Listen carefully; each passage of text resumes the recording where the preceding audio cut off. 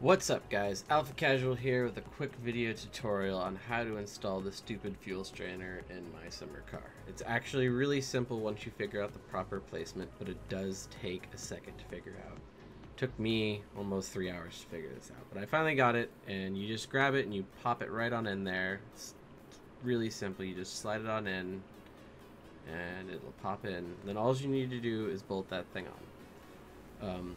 I really hope this video helps somebody because it took me a really long time to figure this out.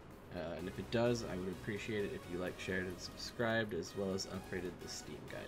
Thanks, guys. All I want